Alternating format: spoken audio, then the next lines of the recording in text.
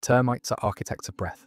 They build mounds taller than a human, with internal climates that stay steady across seasons. Inside, air circulates in perfect balance, hot rising, cool sinking, carbon dioxide vented out in invisible waves. They don't plan it.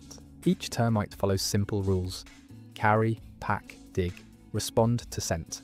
No leader, no blueprint, and yet the structure they create rivals any human-made ventilation system. They're tiny, blind, and countless. But collectively, they solve problems we still struggle to replicate. If a wall collapses, they rebuild. If airflow changes, they adjust. Their intelligence is not individual, it's emergent, a kind of living computation made of millions of bodies moving as one. To understand termite intelligence, you have to stop looking at a single insect. You have to look at the mound, at the system, and then you'll see it. Not planning, not thinking, but becoming.